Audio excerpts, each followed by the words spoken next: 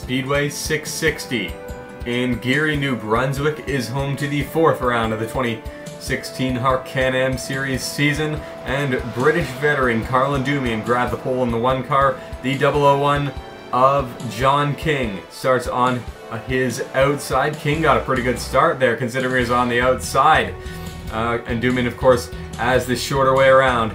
This 1/3 of a mile oval, this place a lot like Oxford Plains, except I'd say less forgiving, with dirt on the inside and grass on the outside. If you get into trouble here, you're going for a ride. Carl Endymion and John King still side by side for that first position. Good battling early on here. That's Mike Wisnowski, nearly pushed out 3 wide with Harris and Stringer. Some pretty good battling at the start of this race. Wisnowski's going to hold on to third for the time being, it does appear. Up front, it's still Endymion and King running side by side. These two are actually pulling away from Wisnowski in third. Very impressive considering their lap times are probably slower than they'd be if they were running single file, of course. Carl Endymion looking to slide up in front of the 001. King refuses to give in. He looks like he's going to have to, though, as Endymion's got a full car length on him coming into turn 1 this time. King slides it out wide and slides into second. Most of the field behind the leaders is still double file as we hit lap 10. We got Luco Brovac running alongside Benoit Laver-Irvine in the 15. The French driver looking to make a name for herself in this Canadian stock car racing series. Doing a pretty good job of it, actually, holding off the 2014 HARC Pro Series champion Luca Obrovac. Taking a look at Matt Duncan, who's currently running in 5th or 6th position and takes a bit of an unconventional line there through turn number 3 after washing up the track a little bit. Spencer Fullerton, though, not able to make a charge at him through there. He's just really good on corner exit. Interesting lines being run this early in the race. I'd expect them to wait until the asphalt gets some heat in it to really start messing around with different lines. But hey, got to give it to Matt Duncan for trying things out early. Spencer Fullerton is currently sitting in 7th. He wasn't initially that much of a short track racer, but he won 2 out of the 3 dirt track races of the 2015 season, and so I guess it's not so much of a surprise that he's doing so well at the moment. That's Gerald Reddington, I think, off the racetrack in the 99. He's got it back on now, but there must have been an incident. Matt gets to the inside of Wheeler Alba Wanderley, really all over the back of the number 5. Around goes the 5 and the 16, and a big stack up ensues. A few drivers get a small piece of that. Everyone generally okay, though. Not too much damage sustained. Carl Endymion, though, had to really check up for this incident. He was already half a lap in front of the tail end of the field, and with lap times being so short, that incident was bound to cause some issues. But Mike Wisnowski has taken advantage of this. He's into the race lead. I didn't even see him get by John King in the 001, but he was in second, and now he's firmly into the lead with Skylar Johnson, the lap car, between him and second place. The battle for second place, really, between King and Endymion at this point. Really impressive pass by the 41, if a bit aggressive for such an early point in the race. Gerald Reddington already 1 lap down. As I already said, he got put in the grass at the tail end of the big stack-up incident. He's currently sitting in 41st, battling for the all-important position of that second to dead last there with Lucas Knight in the 88, who shoved him way up to the outside, completely off the racing surface, pretty much even on the front straightaway. He's gonna have a hard time getting into a place where he can hold on to his points lead. This place is quite hard to run some fast laps at. You're constantly adjusting your driving to those around you, and there's no way to get into clean air. Wisnowski doing a fairly good job at negotiating lap traffic here. He's got 3 cars actually between himself and second place John King. Carlin Dumian and John King have continuously been side by side or near each other for the last few laps, still going for that position. Currently sitting behind Skylar Johnson and Alba Wanderley, looking to lap those 2 cars. Wisnowski struggling actually here a little bit to lap Zayden Davidson in the 9 machine.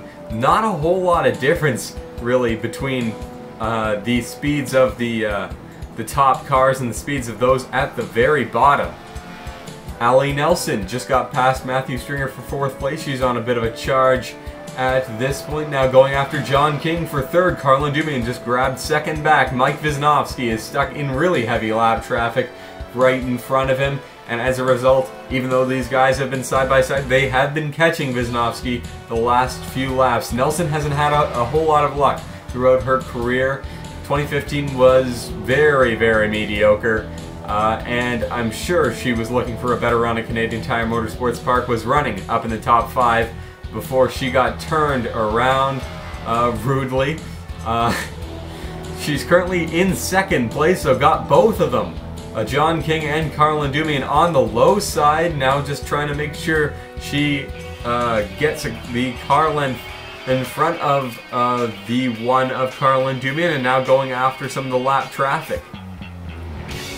Currently on board Bill Littlejohn, who I'm sure is right in his element here on this tight short track in New Brunswick. He's currently sitting in around 16th place on the outside of Lucas Knight. Never a dull moment for any of these drivers. This place is just so tight that you're either battling with your competitors or trying to drive through lap traffic as efficiently as you can. Allie Nelson has gapped John King and Carlin Dumian by quite a fair margin, actually, nearly a second, and is now going after Wisnowski for the lead. She's gotten to the inside of Wisnowski in turn number 1. Wisnowski trying to hold on, but Nelson dives it in to 3 once again. Out of the corner, they're pretty much dead even at the line there. That's going to count as Wisnowski's lap led, but Nelson continues to charge towards the 29 of Skylar Johnson, trying to perhaps use the lap car as a pick if she can get there. No, she doesn't even need to do that. She slides right in front of the 41, and Nelson to the race lead. Lily Gordon going after Fitzwater out of turn number 2. Fitzwater closes the door at the last possible second. A bit of contact, I think, between those two. Prudence Littlejohn had the inside, but could not get the run off of the corner that she needed to stay alongside those two. Back in the midfield here, it's very, very tight. It's been like this pretty much the entire race, side by side, battling for position. They don't yet have to deal with lap traffic. I imagine that will change as the race goes on, as they encounter both the leaders overtaking them and perhaps start overtaking some of the race back markers. Taking a look at the field flyby from turn 3, the pit entrance camera. That's Allie Nelson in 96, rounding turn number 2 side by side with Johnny Appleseed, trying to put him a lap down. Completely engulfed in lap traffic is Allie Nelson at the moment, but she's still holding on to around a 3/4 of a second advantage over Mike Wisnowski, who continues in second. This place really gives you no chance to relax no matter where you are on the racetrack. You can't just fall into a rhythm here. You've just got to keep digging. The struggle is real. Back around 33rd position, it's Martinez, Nutt, and Appleseed struggling to stay on the lead lap. Skylar Johnson trying to get a lap back from Allie Nelson as they continue side by side. Wisnowski has caught up a little bit. Both of the top two currently sitting on the outside. This could be a pretty good situation for John King, as he might be able to get to the inside of these guys. Oh, that's a car off the racetrack there. I couldn't tell who that was. I think it was Zayden Davidson. We're going to have to take another look at that one. Zayden Davidson running around the 30th place, just locks up the brakes heading into turn number 1. Very odd there. I guess it was just a little bit of rookie inexperience for Davidson that that caused that one. He'll continue on the racing surface. Okay, so I guess it wasn't like a mechanical failure, just locked up the brakes, I guess. Really odd one there. Haven't seen a crash like that in quite a while. For the time being, Mike Wisniewski and Ali Nelson have got themselves generally single file. Not so much, though, for the other members of the top 5. John King and Carl Endumian just got through some very, very heavy lap traffic. Matthew Stringer currently trying to do the same in the 87 machine. That would be Zayden Davidson now a lap down. Matt Duncan continuing to run the interesting line of the outside. Sometimes he's making that work somewhat well, I guess, and I guess that could make it easier to pass lap cars under certain instances, so good for him. Spencer Fullerton sitting in, I think that's 7th. Harris continues in 8th. That's Daniel Voiles in the 52 up into the 9th position, I do believe. I don't think he's a lap down, unless I'm mistaken. It's really hard to keep track of who's where on this 1/3 of a mile circuit. Prudence Littlejohn has really faltered in the second third of this event. She was battling with her father at one point up around the top 15. Now sits 27th, actually. Just got overtaken by the 10 of Gavin Moore, and Ali Nelson just a few seconds behind. Perhaps will be lapping the 31 before this race is done. Just in front of those two, it's Michael Kane in the 75. He just narrowly avoided the lap 15 stack-up incident on the front straightaway. Mike Doan sits just in front of Kane, along with Bejenoff, who's lost a few positions recently. Girl in the 01 sitting around in the midfield, as well as Krasta. And a nice battle between Wheeler, that's Lily Gordon, and Nick Guerra in the 98 as they head through turn 2 for around the 102nd time. Ali Nelson has opened up an advantage of nearly 2 seconds over everyone else. Oh, we got a smoker down in turn number 1. That's Damir Bejenoff in the 13. Really holding up quite a bit of the field there. A lot of cars just went a lap down as a result, as Ali Nelson flew by the outside line, and that will be the end of the race for Damir Bejenoff. Real shame for him. He hasn't had engine problems in a very long time. Ali Nelson dealt with that well. Her advantage up to nearly 3.5 seconds over Wisniewski at this point, even though she's still side by side battling with lap traffic. Appleseed refuses to give up that position, and Appleseed's actually been overtaking other cars to try and make sure he stays on the lead lap. Very impressive job by Appleseed, though. At this pace, he could be the hard charger of the race just by staying alongside Ali Nelson. Matt Duncan and Ryder Smith running side by side. Duncan's fell a little bit back from where he was earlier in the race, still sitting, I believe, 10th. With the 7 running 11th. That's Lily Gordon and Alex. I thought Lily Gordon was outside the top 20. I don't even know what's happening with Lily Gordon this race. Maybe she's a lap down. I don't even know. Alex Tanker is in the top 15, though, I guess. Sydney Krasta in the 21 is making an overtake on the 91 as we speak. That's Brendan Krasta just behind. He's having a pretty good run. Bill Littlejohn has been on his toes this race, still sitting inside the top 15, has gained some, has lost some, but I'm sure he's had a fun time of it no matter what. I think a car went off the road there in turn number 1 a minute ago. I'll have to take a look for that. There was a cloud of smoke there in turn 1. Skyla Johnson is back on the lead lap in the number 29, trying to put a car between herself and Nelson. Runs it too hard into turn number 1, makes some contact with Jim Mack and around.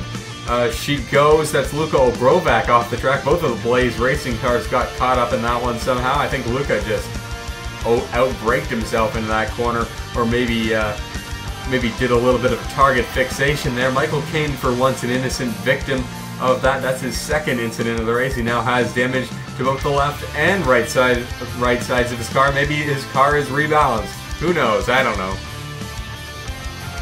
I think Cindy Krasta has a problem with the 21 car. Yeah, he just drove down all the way to the apron and got real sideways into that corner. Not sure whether he's trying to get to pit road or not, though, just trying to let the stream of cars by. But that stream's never going to end, man. We're at a 1/3 of a mile track with no full course yellows. That's impossible. You just can't... One does not simply let the stream go at this track. You're going to be out there the entire rest of the race, if you believe that. But Krasta continues on, and because of that, there's a pretty big stack up behind him here, with some too wide racing between Aiden Shepard and Mike Doan. Very close there as they went through turn 1. Krasta back up to the outside, and he seems fine now. That's really odd. I don't know. Allie Nelson is now in the really heavy stuff. She's up to lapping 25th place Nick Guerra in the 98. Just lapped the potential points leader Prudence Littlejohn in the 31. And they're 3 wide, just a little bit back. That's Johnny Appleseed with a problem, actually. He's heading into the pits. But Mike Wisnowski in the 41 has closed up just a little bit on Allie Nelson. There's still 50 laps to go, so Wisnowski might still have a shot at this if Nelson gets caught up in lap traffic some more, and Wisnowski is really efficient. So we'll have to see what happens as the laps run down here. That's Jim Mack and Mike Doan going for position just in front of Nelson, running for around 24th. That's Johnny Appleseed back on the racetrack. Whatever problem he had was minor, I guess, perhaps a flat tire or something.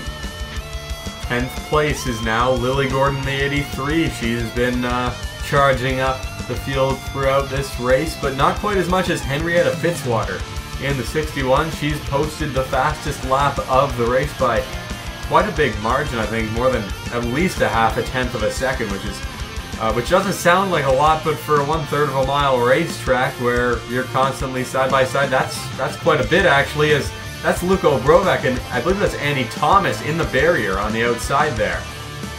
To get a full scale of why the Annie Thomas incident happened, you've really got to go back a couple of laps. Martinez is a lap down, Obrovec is a lap down, Annie Thomas is currently in 6th. Trying to get by Obrovec here, who's well off the pace, makes some contact with him. The 22 is still up the inside. Thomas tries to squeeze down in front of the 22, gets turned around, and goes into the grass on the outside there. Luca Obrovec tried to beat the 93 up the racetrack, lost that race, and as a result ended up the racetrack himself. The 93 would get stalled out up at the top of the racetrack, would get a tow back to the pits, but was unable actually to get that car refired. That will be the end of the day for Annie Thomas. Really unfortunate for her. She was having a great race so far. As a result of the Annie Thomas incident, there was a bit of a stack up, and that stack up compounded around Allie Nelson as the laps would continue. Everyone gets on the brakes just a little bit harder because of the drivers in front of them, and suddenly Allie Nelson finds herself in the middle of a mess there. Jim Mack making contact with the 96, that's a 31. On the very outside, overtaking 2 or 3 cars in one go. Very nice job by Little John, but Nelson is not out of the thick of this mess. Mike Wisnowski really using this opportunity to catch up. This is not what Nelson wanted to see at all. I'm sure Nelson now on the outside trying to overtake some of the cars there, but there's just cars everywhere. There's nowhere to go. If you're Allie Nelson and trying to get through this lap traffic, you're pretty much stuck. Allie Nelson beginning to get unstuck from the mess, but it's really taken a toll on the lead that she had. And here comes Mike Wisnowski up the inside trying to follow Zayden Davidson through. Zayden, of course, just trying to get his lap back at the moment, but Wisnowski is now pretty much right there on the number 96. We've got around 30 laps to go, so he's got plenty of time to mount a charge on the 96 if he's going to do so. John King is a long way back in 3rd. He's got all this lap traffic to get through before he gets to these top 2. It's going to be a ton of work for anyone other than these two to battle it out for the race victory here. Allie Nelson still holding on to the spot, trying to hold the inside as best as she can, even though she doesn't have any cars on the outside. Oh, she ran wide there. She ran awfully wide in turn number 3, and here comes the 41 up the inside. They were pretty much dead even at the line. Nelson has led the last 100 laps. I'm sure it would be a nightmare for her to have this one taken away from her with just around 15 laps to go. 15 to 20 laps are left in this event. Mike Wisnowski still holding that inside. Nelson runs him down to the bottom, then swings it way out wide, trying to get a good run out of the corners. They've got lap traffic in front of them, so this is by all means not done. Even if Wisnowski gets in front of Nelson, still side by side between those two. Zayden Davidson just has to sit and wait if he doesn't want to get a penalty for doing something a bit unnecessary, I imagine. That's Santa Cruz in the 82, who has made up a bunch of positions. She got lapped a while ago, but considering she's still just a couple of positions behind the leaders, with all that's been going on in this race, that's still quite impressive, really. And Mike Wisnowski finally clears the 96. No, 96. Big run into turn number 3. It's going to be a bit of a struggle to overtake back on the outside. Yes, and Wisnowski finally clear of the 96, I want to say. Nope, just kidding. There's the 96 once again. Great side-by-side battle for the lead. These spectators really getting a good show in these late laps, and I suppose you really got to thank the lap cars battling with Annie Thomas. For better or for worse, they made things really hard on Allie Nelson in these final laps, and as a result, Mike Wisnowski was given a chance to get into the race lead, where he currently holds about a 2-car length lead over Nelson. Here comes Nelson with a run back on the inside, though, coming to 10 to go, and they're side by side once again. Still in the middle of lap traffic. They still have a very little margin for error. Mike Wisnowski squeezes in just behind the 96, might be trying to get to the inside, but no, Nelson holds the inside very well. There in turn number 3, Wisnowski, a good run off the corner, but Nelson has the lead once again. Lily Gordon looking to put Gavin Moore a lap down in the 10 car. She's got a problem in the 83. It's the curse of 6th place, it appears today. Thomas got crashed out from 6th, and now Lily Gordon's into the pits with just a few laps to go. Real shame for her. Spencer Fullerton got held up real bad, and that was pretty interesting for about a lap or so there, with everyone stacking up behind them. Matt Duncan back up into the top 6 after all that he's been through in this race. I'm sure going back and forth between around 5th place and around 15th place, I'm sure he'll be happy to get some clean air for these final few laps. Daniel Voiles and Fullerton are side by side. I think Lily Gordon came back onto the racetrack, but she's still reporting that she has a problem. Yeah, she's back into the pits once again there. Just 2 laps to go this time at the line for Allie Nelson to hold off Wisnowski. Wisnowski has been struggling with lap traffic ever since Nelson got by him around 10 laps ago, but he's now clear and going after Nelson on the final lap. Nelson's driving the new Denali Tanana, designed by the Discover Alaska Autosports team at the beginning of this year. Martinez drove off the road, not going to be a factor. Wisnowski with one final charge into the corner has got nothing though for Nelson, as she comes to the line to pick up her very first HARC victory here in Geary, New Brunswick. A fairly dominant victory by Allie Nelson, in fact. She led 130 of the race's laps, and just like that will become the most prolific leader of the 2016 HARC Can-Am Series so far. Mike Wisnowski, a very close second, given a few more laps. Could have been him sitting in victory lane.